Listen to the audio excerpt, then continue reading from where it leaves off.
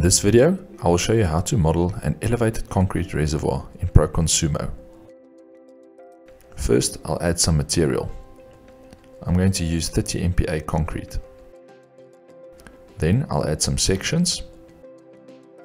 The round section will be used for the columns, and the rectangular section will be used for the beams.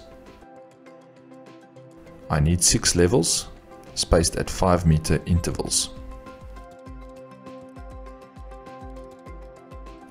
I can then start adding my columns, choosing the right section and making sure that the column height is set to 5 meters.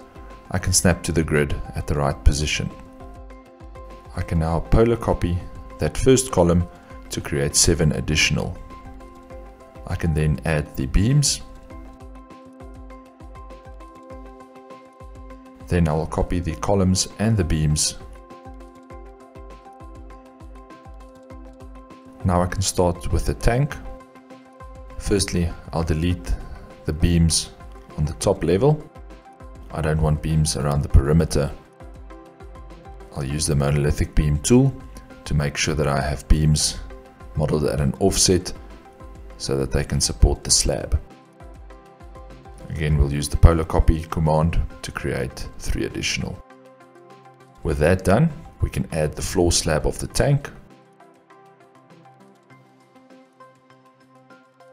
Next, I will add the walls, which will serve as the sides of the tank.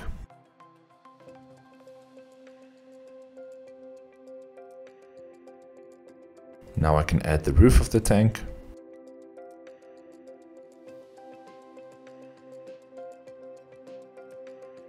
The basic model is now complete. I now need to add some supports and loads. I'll use pin supports at the bottom of the columns. I will then add some load cases, a dead load case and a live load case. Self weight will be calculated automatically and added to dead load. And then one load combination. I can then add my loads. I change the opacity of the surface elements to make sure that we can see on the inside of the tank.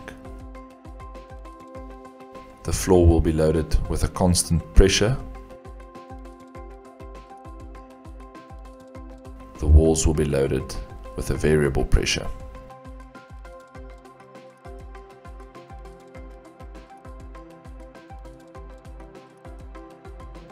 I can then create the finite element mesh.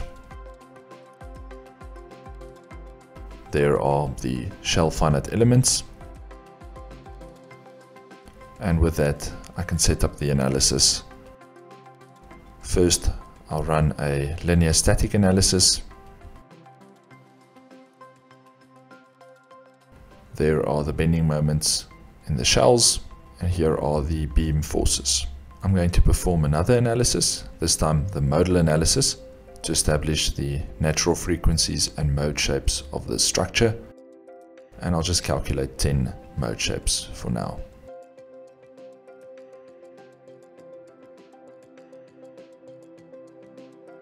Here is the first natural mode shape,